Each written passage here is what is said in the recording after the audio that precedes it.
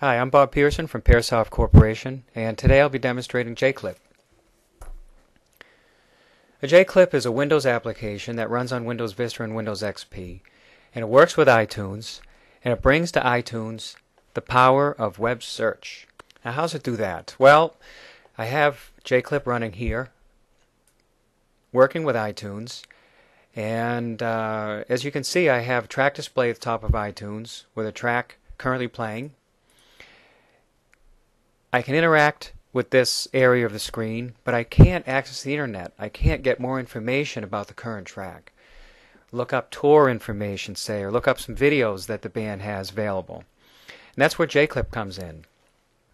Double-clicking Jclip will clip it right on top of the track display of iTunes.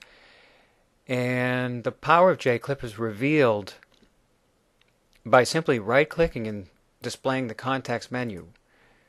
There's a number of options in Jclip, but the most prominent is right at the top, which is this web menu option.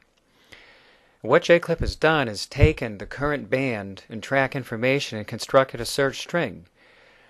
That search string is directed at a number of major websites that you can select by just checking one of the sites over here, checking or unchecking. You can also influence the search by including some keywords. Right now I don't currently have any set. But together, the keywords and the current band and track information is used to construct a search string that gets directed at these sites. And it's presented to you through this context menu and a number of links. Now, as you can see, the links are targeted at the major websites that I had checked in the search sites option.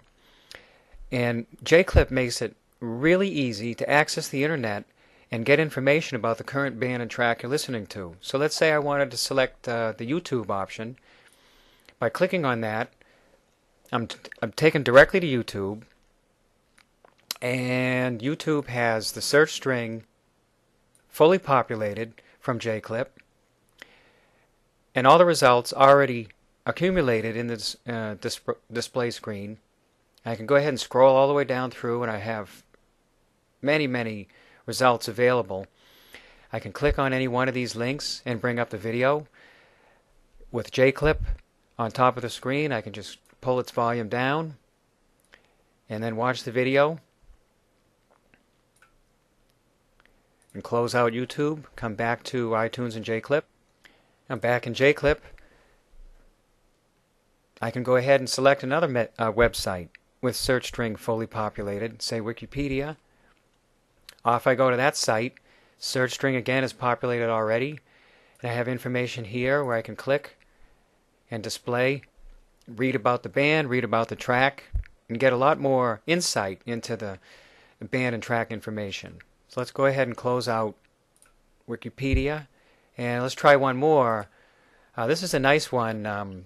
If you want to get direct information on the band, there's a link directly to MySpace, and what it will do, there's some options in the XML file that provides this information, but you can just target the band as opposed to the band and track, funnel that directly into MySpace.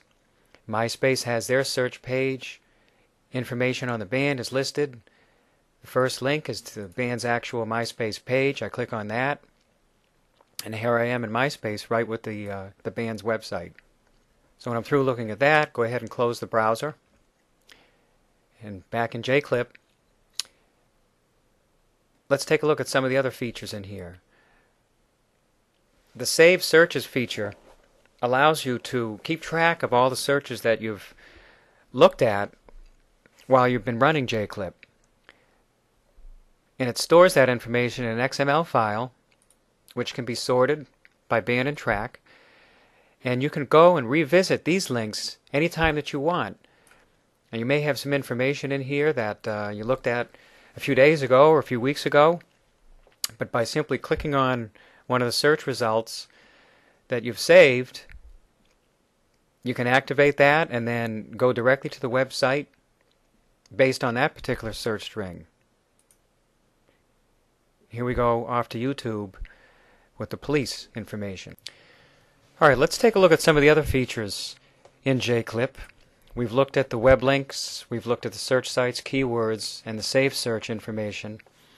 Now down here, let's take a look at some of the appearance options. Jclip has a pretty extensive set of options here. To affect the appearance of Jclip, we can change the colors. Say pick a different color.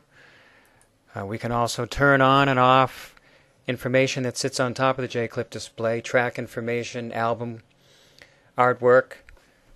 I can resize the Jclip window. And I can also change, say, the texture of the Jclip window and change its opacity too and move it around.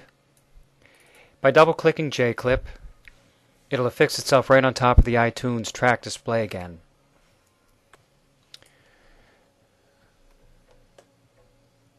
Now the final feature that I'd like to talk about today involves the automatic update. This is a really powerful feature to have in an application that allows you to obtain the most recent version.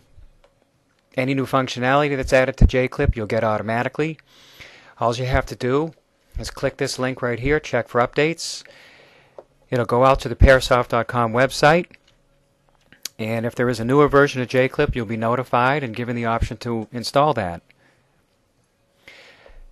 If you'd like, you can also set Jclip up to automatically check for updates each time you start the application. Now this demonstration has concentrated on a song from your playlist, or from my playlist.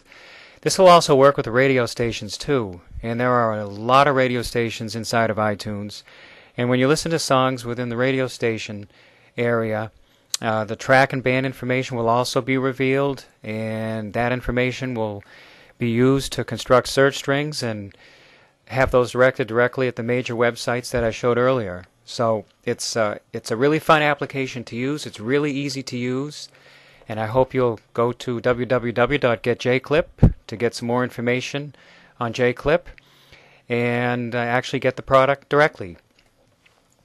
So thank you very much for watching this video today. I'm Bob Pearson, Pearsoft Corporation.